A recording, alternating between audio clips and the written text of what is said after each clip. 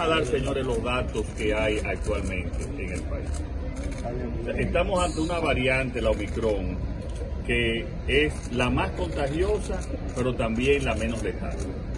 No hay un solo caso reportado con la variante Omicron que haya fallecido en la República Dominicana. El 97% de los casos son casos leves y muchos asintomáticos.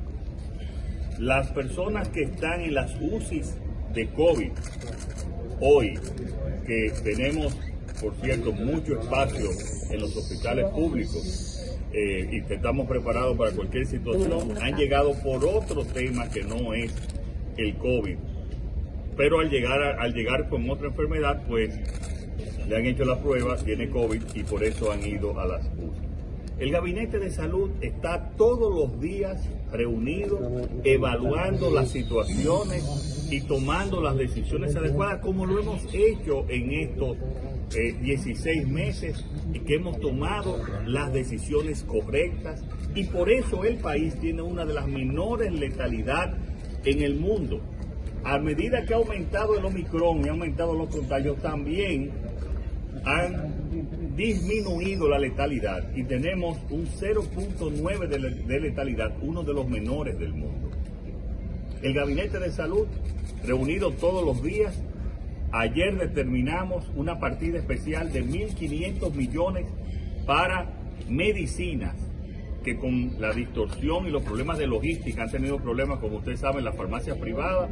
Y también esas 1.500 son para las farmacias del pueblo, para tener los medicamentos contra también la influenza, la gripe y también, por cierto, el Omicron, donde tenemos, como dije, y estamos reforzando con esos 1.500 millones adicionales en una partida especial medicina.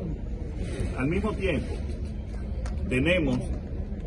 no tenemos estrés hospitalario. Los hospitales están a un nivel de menos de un 30%, tanto camas, incluso mucho menor, tanto ventiladores como tanto UCI. Pero tenemos una reserva mayor también preparado. Y en el caso que es lo que ha esta variante creado en algunos países, que es el ausentismo laboral, en ese caso también hemos previsto, y por eso desde el lunes, los médicos militares están en reserva, que todavía no lo hemos utilizado, para cualquier situación especial.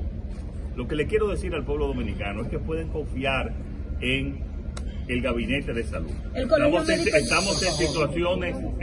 en situaciones especiales, pero en esas situaciones hemos tomado las medidas correctas, y eso lo prueban las estadísticas favorables que tenemos.